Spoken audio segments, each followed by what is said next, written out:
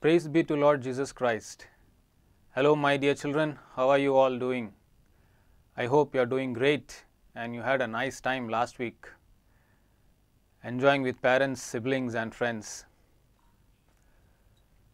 So today we will start lesson 9 and let's start this class with a small prayer. Let's all rise, join our hands and close our eyes. Almighty Father, we give you thanks and we praise you. We glorify your name. Lord Jesus, be with us today as we try to learn more about you and your church. Holy Spirit, shower us with the gifts of wisdom and knowledge. Mother Mary, intercede for us to your Son, Jesus Christ. We make this prayer through Christ our Lord. Amen. So last class we had done lesson 8 and I had given you a summary of all the chapters up to lesson 8, right? So I had also told you the way to remember who is the church. Do you remember what I had told you? So it's how we spell church, C-H-U-R-C-H. So who is the church? It is you who is the church, right? So up to lesson 9, we studied that who is the church and what are the characteristics of the church. So we studied that church is basically the people chosen by God, people who are redeemed, believers of God, and people who are led by the Spirit. We also saw that church is the priestly people, the prophetic people, and also that church is the body of Christ. Now from lesson 9 onwards, we are going to see certain characteristics of the church.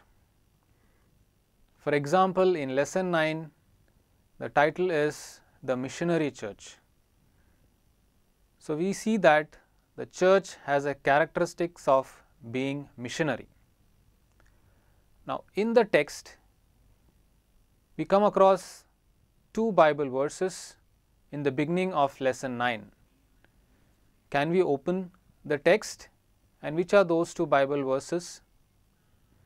The first is verse from the Gospel of John, chapter 20, verses 21. It says, "As the Father has sent me, even so I send you." So Jesus says that He came down into this world because His Father in heaven, Almighty God, had sent Him into this world. And then later in the paragraph, we read another word of God from the Gospel of Matthew, chapter 28, verses 19 and 20. And it says that, "Go and make disciples in all nations, baptize them in the name of the Father and of the Son and of the Holy Spirit, and instruct them to observe all that I have commanded you." So these two verses tells us the mission that was entrusted to Jesus by His Almighty Father. And then later in the Gospel of Matthew, we read that Jesus has entrusted the same mission to the church which He established in this world. Now, in the Gospel of John, chapter 3, verses 17, we read why God sent His only Son to the world.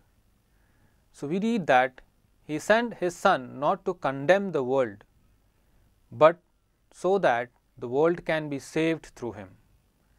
So that is the reason for which Jesus Christ, the Son of God, was sent into this world. So now what is the mission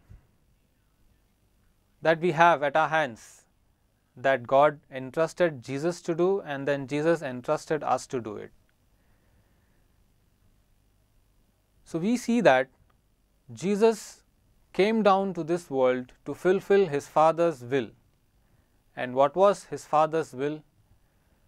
His Father's will was to live among His people in this world, to share in their joy and sorrows, and ultimately He wanted His Son to sacrifice His life on the cross so that the whole world is saved. We know that Jesus Christ sacrificed His life on the cross so that we may have a life free from sin, free from the bondage of sin. So we know how He went through His passion, how He went through His suffering on the way to Calvary. And all this was the mission entrusted to Him by God. And He fulfilled His Father's mission completely, without anything left. And now He has entrusted the same mission to us. It is basically to make known the Son of God to all humanity, and to make known His love for us, the love that He showed us on the cross. And so that becomes our mission also. So what do you mean by a mission? Now, as students and as kids of your parent, what is your mission? All of us has some kind of mission in our life, right? So as a student, your mission is to get the maximum marks in the exam, is it not? So for that, what are the steps you are going to do? You will study every day or keep a timetable and slowly move towards fulfilling your mission of passing the exam, getting good marks, is it not? And as children of your parent, what is your mission? It is basically to obey your parents, is it not? And be good children in eyes of your parent, helping them in whatever way you can. So similarly, church also entrusts us with certain mission, the task that we need to do as members of this church. So in this lesson, we come across a number of subtopics. Let's go through them one by one. We have 7 subtopics, and they are: Jesus Christ, the one sent by God; the mission of the church for evangelization; the missionary work of the apostle; the evangelization work of St. Thomas the Apostle; evangelization by the Western missionaries; the missionary spirit of the Zero Malabar Church and its growth. Every Christian is a missionary. So coming to the second subtopic, the mission of the church for evangelization. So how do church fulfill its mission of evangelization? What is evangelization basically? So in very simple terms, we can say that evangelization means to make known Jesus Christ to others.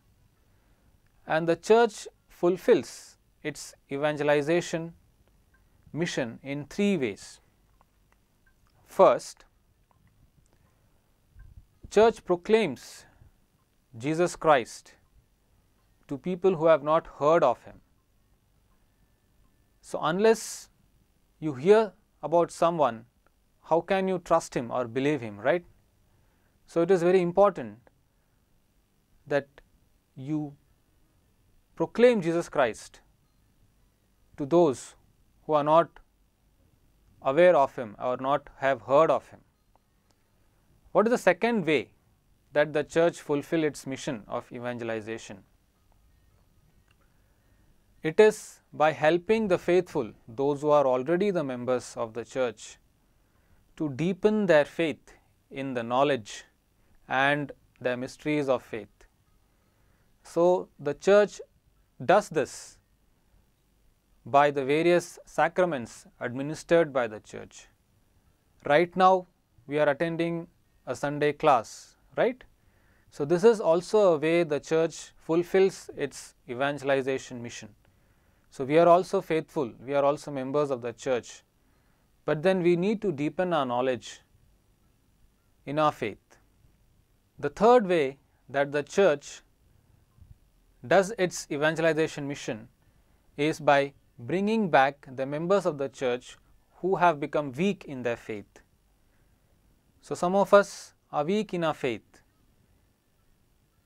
We have lost a belief in Lord Jesus Christ, and so we need someone to help us and guide us and bring us back to the love of God, to love of Jesus. So that is again one way in which the Church does its evangelization mission. Next, in the lesson we see how the apostles fulfill their mission that was entrusted to them by Jesus Christ. So we see throughout the life of Jesus Christ that He chose His apostles, and then He trained them, and then He instructs them to do as He has done, to serve the people as He has served them, to live for them, to take care of the downtrodden in the society, to take care of the poor, and by showing their love for people, showing their love for Jesus. So Jesus didn't just select them and ask them to go and talk or proclaim about Jesus Christ. He chose them, just as we have seen from the beginning of class 8 lessons, that how God chooses or selects His people. He chose the disciples and He trained them. And how did He train them? By showing how to live in this world in harmony, in peace and love with the fellow human beings. That is how He trained them. He didn't train them just by instructing, but He showed through His life, and that's how the disciples got trained. And then He told them to do the same to others. And as He went to heaven, He promised them to send them an advocate or a helper who will help them and guide them and strengthen them in their mission in this world. So we see that on the day of Pentecost, the apostles who were hiding in one room, afraid of going out, when they received the Holy Spirit, they were strengthened and they became strong, and they opened their doors and they went out and they started preaching. They started proclaiming about Jesus Christ. They started witnessing Jesus Christ, and they spoke on the basis of their own experience with Jesus Christ. So that is very important. When we go for proclaiming Jesus Christ, we ourselves should have our own God experience. Only then it becomes effective when we talk about Lord Jesus Christ to the people. And then we see the father of our faith, Saint Thomas, who came to India, who came to Kerala in AD 52 at Kodungalur. And it is from him that we received our faith. We call him the Doubting Thomas. We know the episode where Jesus Christ appeared to the disciples and Saint Thomas was not there. And then he registered his protest since he couldn't see Jesus Christ. We see, like a child, Saint Thomas told that I won't believe unless I put my hands on his wounds and on his side. And so Jesus appeared again and he asked Saint Thomas to put his palm on his side. And we see how Saint Thomas proclaimed his faith, my Lord and my God. So we'll learn more about Saint Thomas in our part 2 of lesson 9. Let's close this class with a small prayer. Let's all rise, join our hands and close our eyes. Almighty Father, we thank you and we praise you. Lord Jesus, we thank you for being with us today in this class, helping us to learn more about your mission, the mission that you have entrusted to the Church. Holy Spirit, guide us in our mission. Mother Mary, pray for us. We make this prayer through Christ our Lord. Amen. Praise be to Jesus.